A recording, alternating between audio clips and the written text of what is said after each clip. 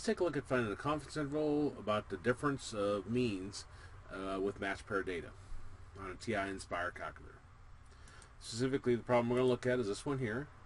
Given reaction time to red and reaction time to blue, create a 99% confidence interval about the population mean difference between red and blue. Now notice red is first here, which means that's going to go in my first column. And blue is second, so blue will go in my second column. The order here is very important. If that had said population mean difference between blue and red, then blue would be in our first column and red would be in our second column. So be sure you read that closely. It may or may not match the order that's given in the table. Okay, so let's put our red values in our first column. Now you want to be back here at your main menu. If not, you can click your home button here. And I believe this is a touch screen. I got one of these, but it's not powered up.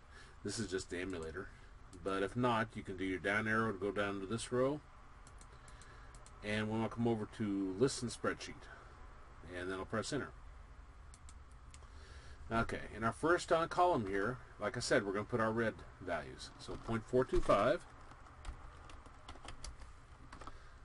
0.511, 0.712, 0.651, 0.499, and 0.505. Okay, then I'm going to do my up arrow, go over to B1, and I'll put in my blue values. So I'll put in these.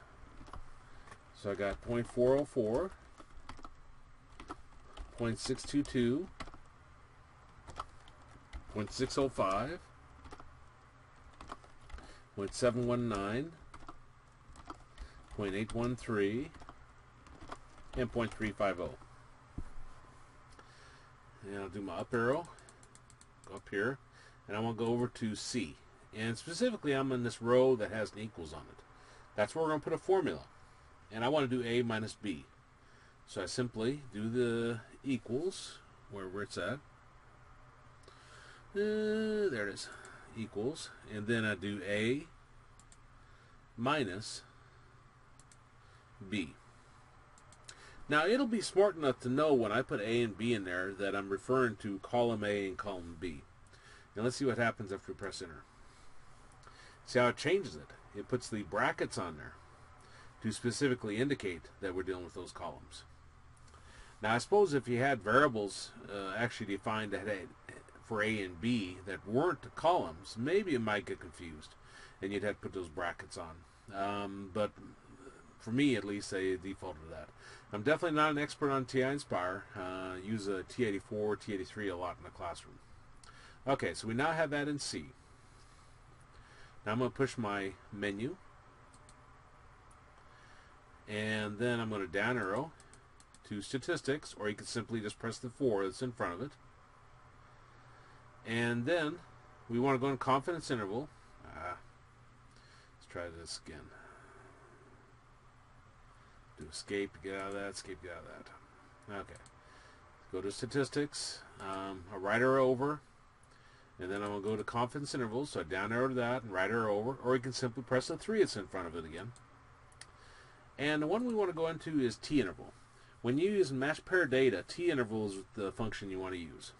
So I'm going to go ahead and press enter on that. It'll come up and ask us for the data input method. And data is fine, but actually, let me show you the other one. If you do, try it again. Right arrow. I'm used to clicking on the screen. See how it says data and stats? Stats is when you're given summary statistics. Data is when you're given raw data. Well, we got raw data, and we specifically put our differences in column C. So anyway, I want data. And then I can just press enter, or you can down arrow and highlight OK and press enter. Now it'll come up and ask us for our list, and you see there's C there. You can also do a, I guess just,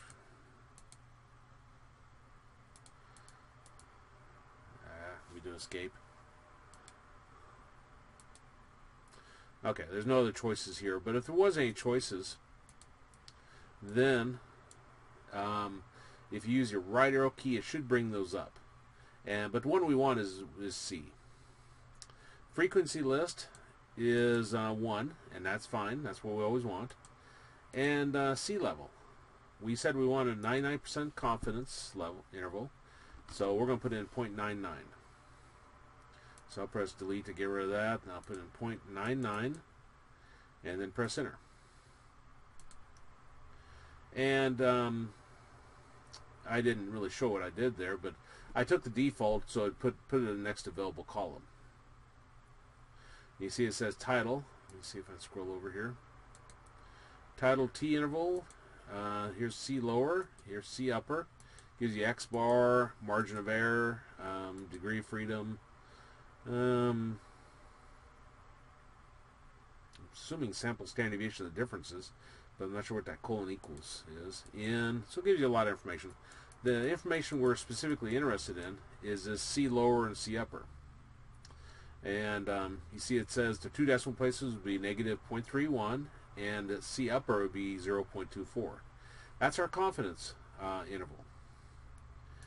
And if I come over here, negative 0.31 and 0.24. Now to get out of this, not quite sure how to do this with the keystrokes, but if you have a touch screen, all you have to do is click this X up here, and it'll say, do you want to save it? And you say no. And that's how you get the confidence interval for match pair data for the mean on a TI-Nspire.